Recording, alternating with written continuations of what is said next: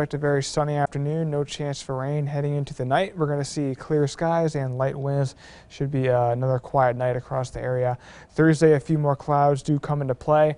And then in the late afternoon and early evening, there will be a chance for some storms, mainly in the northern big country.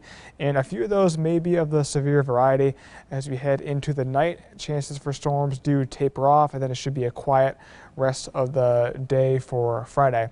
As far as storm potential for the Thursday afternoon and evening time frame, there is a slight risk for severe storms in the area in yellow, and that means that scattered severe storms are possible. Time frame is tomorrow afternoon and evening, and with the main hazards being large hail and damaging winds.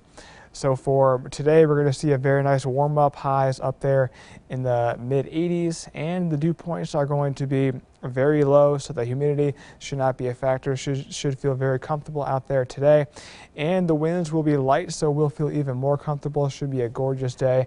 Overnight, the winds pick up just a bit out of the southeast, and then Thursday during the day will be a very windy day. So for tomorrow, it's going to be windy and pretty hot. Temperatures returning to the 90s. And with that very small chance for a storm, we do dry out behind that cold front Friday morning, and that cold front will usher in some cooler temperatures Friday, Saturday. So it'll be a chillier start to our Saturday, highs near 75 degrees, and then Sunday we do return to the 80s.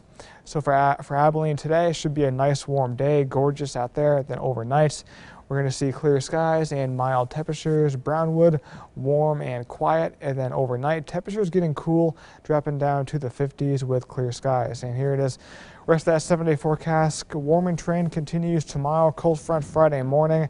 It will be windy Thursday and Friday. 70s Friday, Saturday. Mother's Day, we do return to the 80s. Monday and Tuesday, even warmer with a chance for some storms.